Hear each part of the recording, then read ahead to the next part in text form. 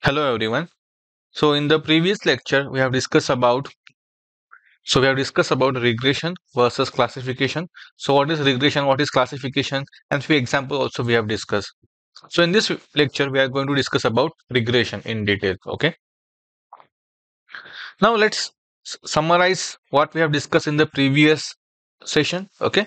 So in the machine learning, a regression problem is the problem of predicting the value of numerical variable. So this is what we have focused on the previous lecture, right? So regression, we are predicting the value of numerical variable based on the observed value of the variable, right? In the case of classification, our output variable is a finite set of variables, right? Finite set of output. But in the case of regression, we are predicting the value of a numeric based variable. Okay. The value of the output variable may be a number such as integer or a floating point value. These are often quantities such as amounts and sizes, right? So we have discussed the example of this also. The input variable may be discrete or real valued, right? Now, regression algorithms are used if there is a relationship between input variable and the output variable. Here we have y is equal to f of x comma theta, right? So y is the output variable and x is the input variable. So we can say x is independent variable and y is dependent variable on x. So it is used for the prediction of continuous variable, right? Such as weather forecasting, market trends, and etc. So logic behind this we have discussed in the previous session with the help of example. So we have you can watch that session, right? Now, what is the general approach for this regression type of technique, right? So let X denote the set of input variables, right? The set of input variables and Y is the output variables. In machine learning, the general approach to regression is to assume a model that is some mathematical relation between X and Y. We have input variable, we have an output variable, and the mathematical relation between them, we can consider it as a regression model. Okay. So involving some parameters, say theta in the following form. That is y equals to f of x comma theta. Right. Now this particular function f x comma theta is called as regression function. Okay. Remember this. And based on the number of variables and the type of the variable, we name it as different regression function, right? Different regression model. So we'll discuss that. The machine learning algorithm optimize the parameters in the set theta, such as approximation error is minimized, right? And so what is that error? Basically, that is the estimate of values of the dependent variable, that is y, are as close as possible to a correct values given in the training set, right? So basically, what we can say error, that is residual error.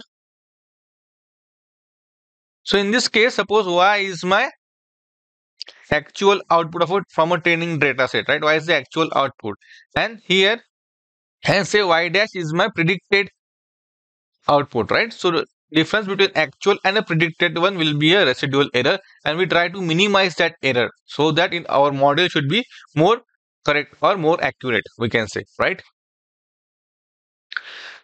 Now there are different types of regression techniques. So we have discussed the regression function, that is y equals to f of x comma theta, right? So based on this particular expression, we have different regression techniques, right?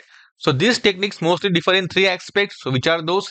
Number and the type of independent variable. So depending on the number of variable x and the independent and the type of the variable, we can classify the regression technique. The type of dependent variable and the shape of regression line. So based on that, we can categorize this regression technique. So first one is simple linear regression. So what this simple linear regression suggests? So what, as name suggests, there is linear, right? So there is linear relationship between independent variable x and y and x, you can say, right?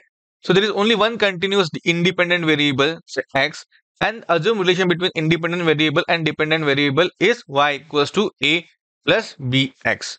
Because it is linear regression and we have only two variables, y and x, right? And the relation between y and x is linear, so that we can say this expression is y equal to a plus bx. So you must have discussed in the mathematics like y equals to mx plus c. It is straight line equation, right? So same thing. It is the same thing, right? Instead of b, it is m. Instead of a, it is c, right? So we'll discuss this equation in detail. But why we got this equation? Because in terms of linear regression, there is linear relationship between independent variable x and y, right? So that's why we can say the simple linear regression, and their equation is like this: y equals to a plus bx, right? Now, what about multivariate linear regression? So this is also in our syllabus, right? So there are more than one independent variable in the function, right? In the regression function. Here you can see in the regression function, right? Say x1 till xn.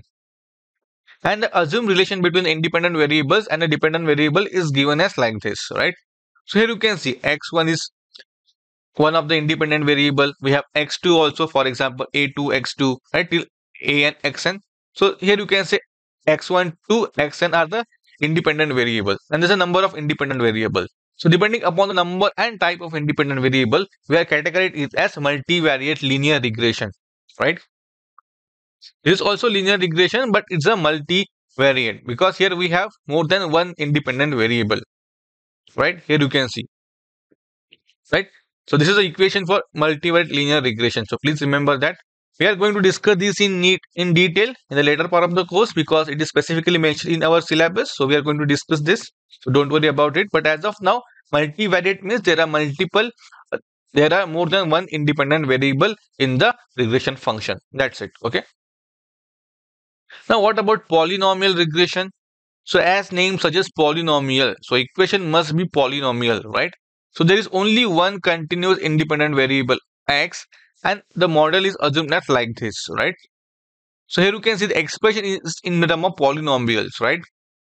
For example, y equals to a naught plus a1x plus a2 x square plus a3 x cube.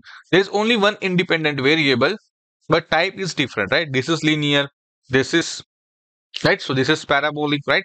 So there are different types of variables are here, right? So this is a polynomial expression, we can say, right? But it is a variant of multilinear regression model, except that the base fit line curve is a straight line, right? So it's a curve rather than a straight line, right? So here you can see if we plot the base fit curve for a simple linear regression, it is a straight line like this, right? Passing through a points. But in the case of polynomial regression, it is a curve. Here you can see it is a curve. Okay.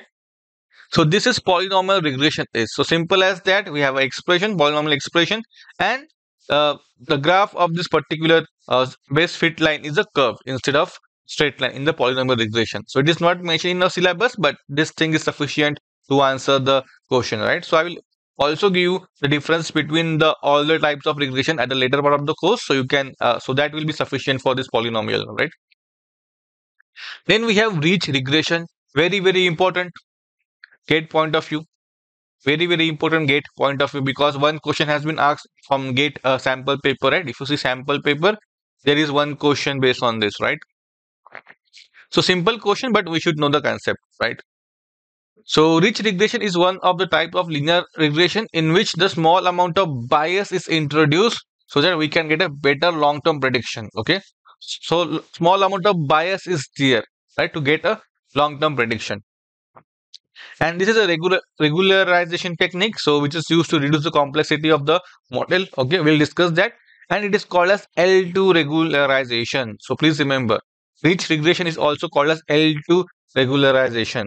There is also something called L1 regularization. Okay, so that is basically a lasso regression. That is not in the course, that is not mentioned, so we are not going into that. So only we are going to focus on rich regression. Okay. Now, what about logistic regression? The dependent variable is binary, right? So that is the variable which takes only the value 0 and 1. Assume model involves certain probability distribution. So we'll discuss this when we are going to discuss about logistic regression. It is little bit complex, but yeah, don't worry about it. We are going to discuss it. Okay. So that's it from this particular video. We have discussed about the regression and different types of regression technique. So we are going to discuss one by one from the next video. So we are going to start with a simple linear regression. Okay. Then we'll discuss about multivariate linear regression, and then we'll discuss about this rich regression. Okay. So in this way, we are going to proceed. So that's it from this particular lecture. Thank you.